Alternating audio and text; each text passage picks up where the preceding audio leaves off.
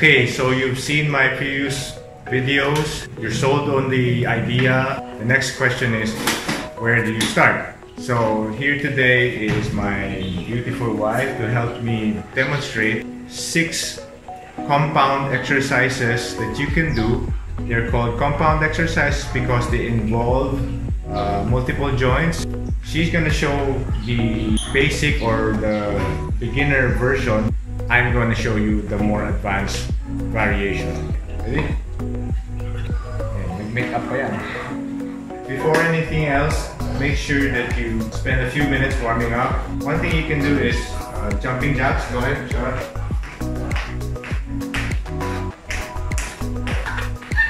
Ayusin mo! That's one of the few times I can raise my voice at my wife. For most of her exercises, we'll be using a band. This one is less than 500 pesos from Decathlon. The first exercise we're going to show is the horizontal push. I'm just going to anchor this around a stable object. Okay, go ahead. And then one foot in front of the other, and then basically just push forward horizontally. That will work the chest plus the triceps. If you can handle your body weight, just drop on the ground and do push-ups.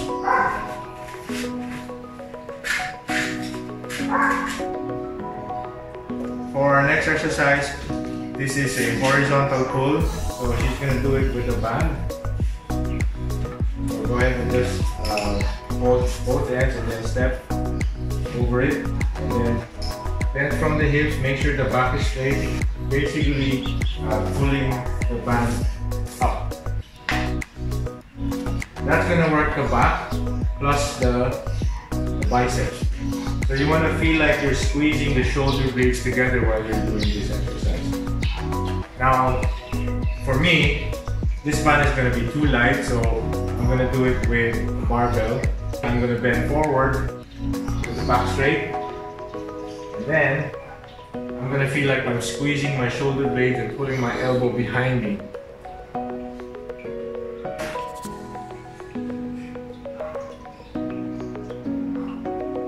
The next exercise is a vertical push. Again, using a band, she's going to step over one end and then push the other end upward. So this will work the shoulders and also the tricep. My turn, I'm going to use dumbbells.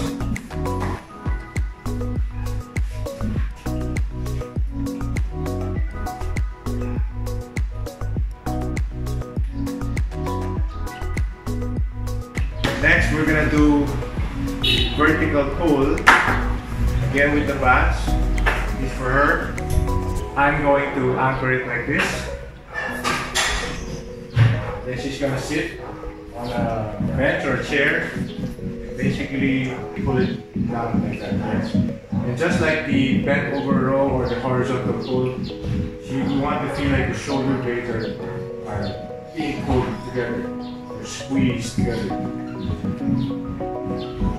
So that works the back, the lats, plus the bicep. If you can handle your body weight, then just do pull-ups like this.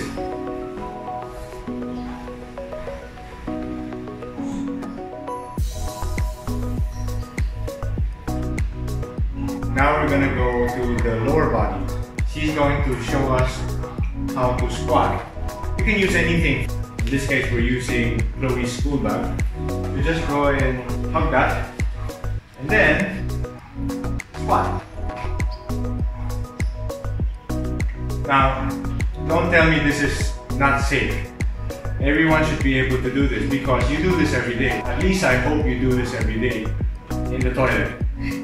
Now for me, I'll use a dumbbell and then hold it in front of my chest, and I'll do the same motion.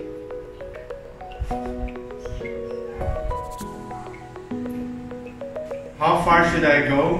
at least up to the point where my thighs are parallel to the ground. If you're not sure, just put the bench like what she did and stop when your butt hits the bench.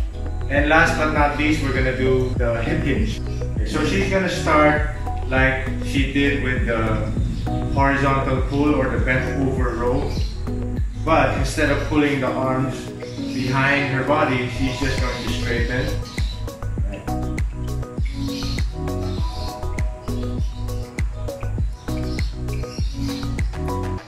My turn. I'm going to use a barbell. I'm going to do a deadlift. And I'm going to start like I would with the bent over row. It's back straight, butt out. So the first part of the deadlift is basically a straightening of the leg, and then you finish off with an extension of the hips.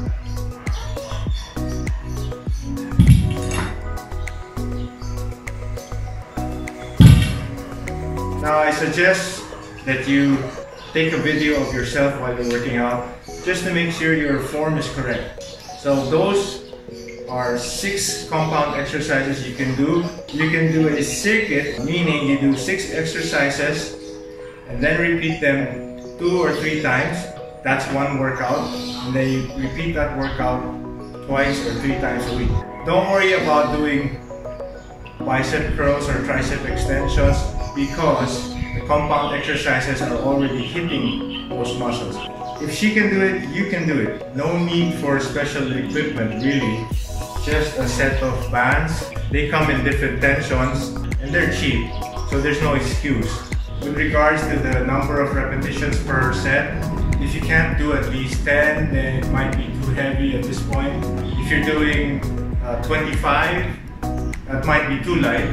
Somewhere in the range of 12 to 15 would be a good target. The first few weeks, you're just concerned about getting the technique right. Don't be stupid like me. I went heavier than I should and I was always getting injured. Don't think that because you only did 10 minutes or 15 minutes that it's not a productive session. As long as you can be consistent, it's going to pay off in the future. That's it for us. I hope you enjoyed this video. Thanks for watching and make sure you hit the subscribe button.